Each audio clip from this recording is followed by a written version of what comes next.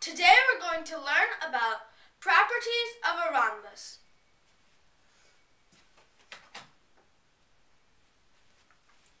A rhombus is a quadrilateral with 4 equal sides. The opposite sides are equal to each other. The opposite angles are equal to each other. And the adjacent angles always add up to 180 degrees. Also, the diagonals bisect the vertex angles. The diagonals also bisect each other at right angles. One thing to keep in mind is that the diagonals are not the same size. Now, let's look at an example.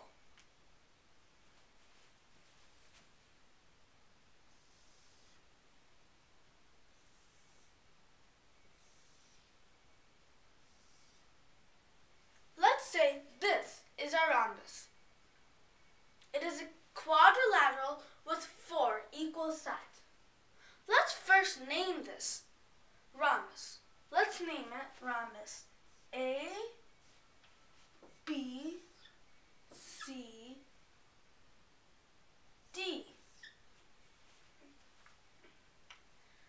Now, because all the 4 sides are equal to each other, that means that side AB is equal to side BC, which is equal to side CD, which is equal to side AD. Let me write that out.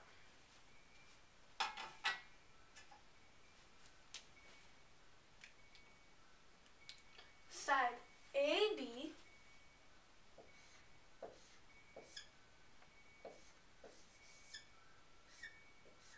is equal to side BC, which is equal to side CD.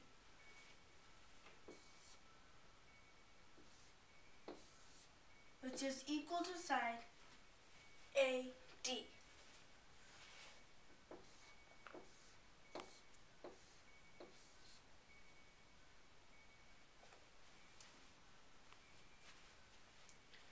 Now, the opposite sides are parallel to each other. So that means that side AB is parallel to side DC, and also side BC is parallel to side AD. Let me write that out. AB is parallel to CD, and side BC is parallel to side AD.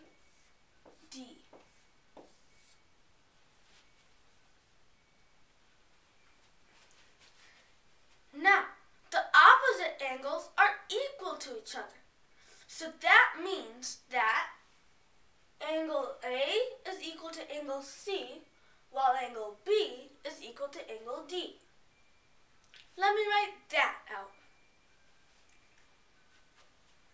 Angle A is equal to angle C, while angle B is equal to angle D.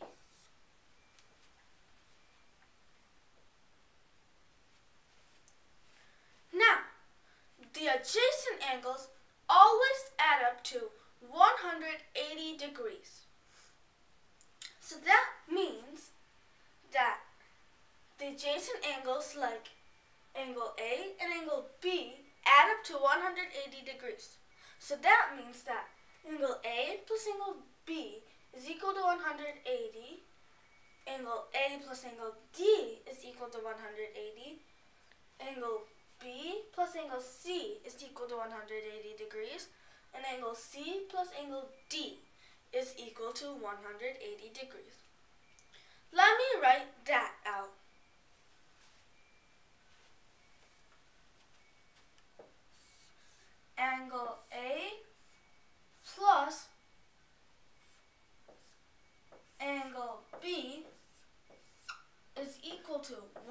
180 degrees, angle A plus angle D is equal to 180 degrees. Angle B plus angle C is equal to 180 degrees. And angle C plus angle D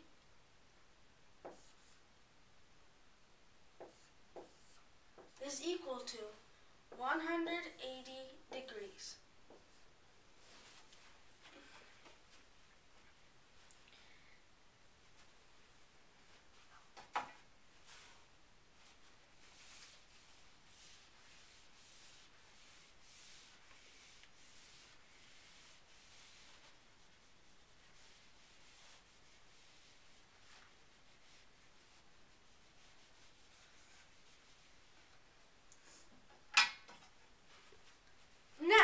The diagonals bisect the vertex angles. The vertex angles are angle A, angle B, angle C, and angle D, because they are the angles where the two lines meet at one vertex and form one whole angle. Now, let's draw our diagonals.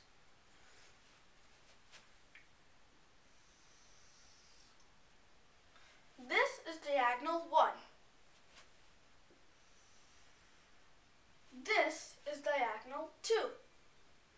It bisects the vertex angles, which are A, B, C, and D, which means it splits that angle into two equal parts. So, that means we have twice as many angles. Let me draw those angles out.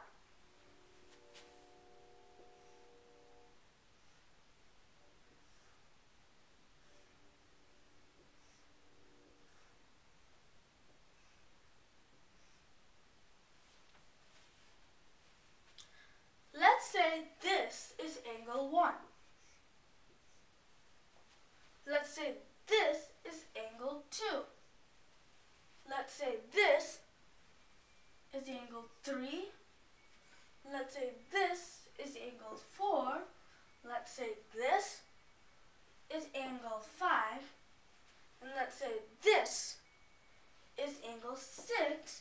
And let's say this is angle 7. And last but not least of all, let's say this angle is angle 8. Now, the diagonals bisect each other at at right angles. So, these are the right angles.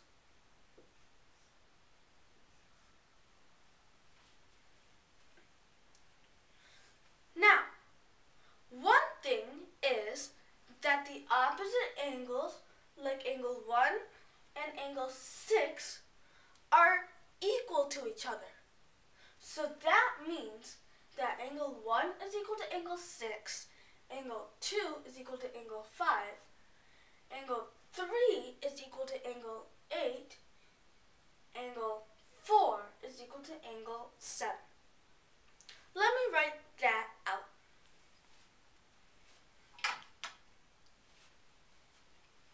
So,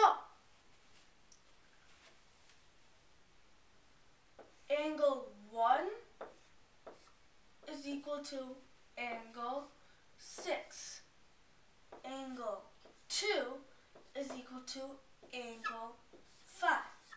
Now, because the diagonal bisects the vertex angle, which means it splits it into two equal parts, that means that angle 1 and angle 2 are equal, which makes it so that angle 1 is equal to angle 5, and angle 2 is equal to angle 6. So, let me write that out.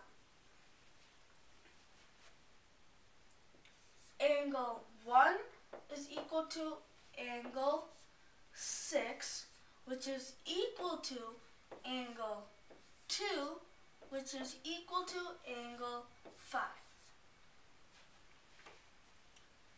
Now, angle 3 is equal to angle 8, while angle 4 is equal to angle 7. Let me write that angle out. Angle 3 is equal to angle 8, while angle 4 is equal to angle 7. Now, because this diagonal bisects the vertex angles B and D into two equal parts, that means that angle 3 is equal to angle 4 and angle 7 is equal to angle 8. So that makes it that angle 3 is also equal to angle 7, while angle 4 is also equal to angle 8. Let me write that out. Angle 3 is equal to angle 8.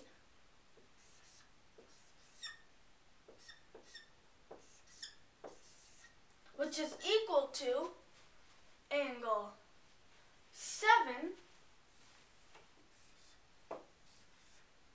which is equal to angle 4.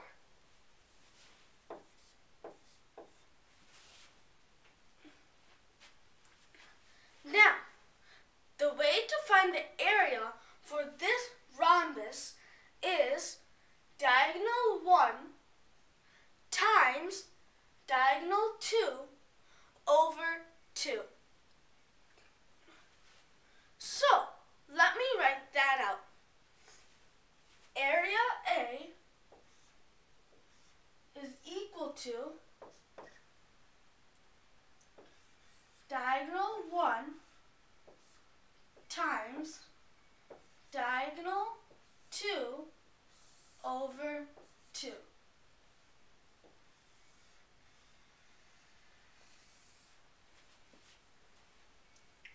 Now, this D stands for diagonal, not the vertex angle. Today we learned about the properties of a rhombus. Thank you for watching this video.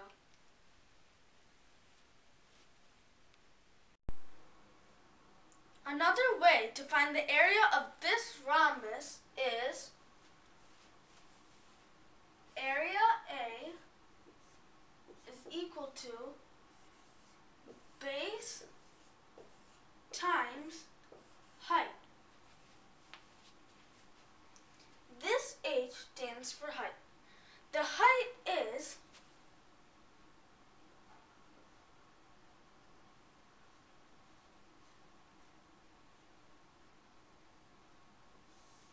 always perpendicular to the base.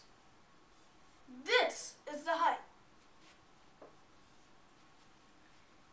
DC is the base.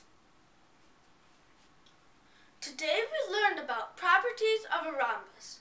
Thank you for watching this video.